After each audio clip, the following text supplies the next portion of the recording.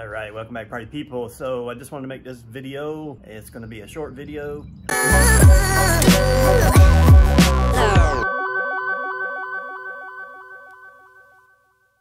It is my birthday week, and it's also G Money's birthday coming up soon, and it's also close to spring break for H Money. So we've got some things planned, and we've been trying to get ready for all that. We got some exciting stuff coming up though. We're gonna be going up to Virginia and Northern Virginia and West Virginia and do a little bit of UTV riding up there. So the real reason I'm making this video is that you guys know I've got a 2019 Transit 250 medium height 148 wheelbase, and you can go back and look in a few videos, especially when I took the first trip across country. We waited on the cat scales with it loaded, somewhere around 7,700 pounds. So maybe 7,700, 7,800 pounds. And I did my first brake change on Monday. And you can see here, these are rear pads. And I was cutting it pretty close. So these are the inside pads here. You can see you can see this little notch here that goes into the piston. You can see where the piston was pushing up against this. So the inside ones are always the worst. You can see there, I was cutting it pretty close. And then the other inside one. Oh, here it is right here. There's the other inside, and you can see there.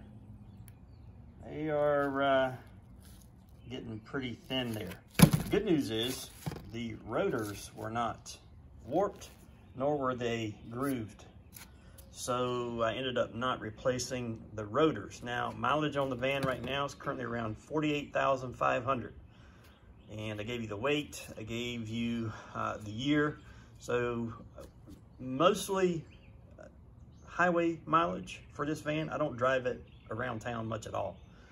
So it's highway mileage. I try to be easy on the brakes, but it does get a lot of mountain action. So it's going up and down mountains a lot. You can tell from some of the trips that were recorded, we stay out in the mountains a lot. So use this as a guide, if you may. If you're easy on your brakes and you weigh around the same amount and you have the 250, then it's likely that you may get about 48,000 miles out of rear brake pads, and you may not have to change your rotors at all if you get to these fast enough.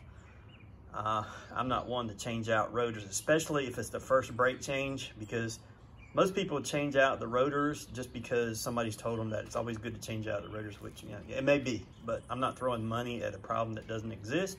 And the other issue I take up with is most of the time the rotors you put back on it, they're not going to be as good as the ones that came on it from factory. So people tend to cheap out, and they'll go buy some rotors from like one of the auto parts stores, and you're going to get a version of rotor that's going to be cheaper than the one that's on it. So anyhow, that's my take on it. The pads I use are CarQuest Frontline, and I didn't make a full video on the brake change. Oh, it's starting to rain now, but there's a lot of people that's already done this, and since I didn't do the rotors, I didn't have to take out the axles and replace the axle seals and all the bolts that need to be replaced. So MedTech and a few other those guys, they've done great complete videos on it, so I didn't see that there was going to be any value that I brought to the table other than giving some people an idea about how many miles that they may get on the rear brake pads.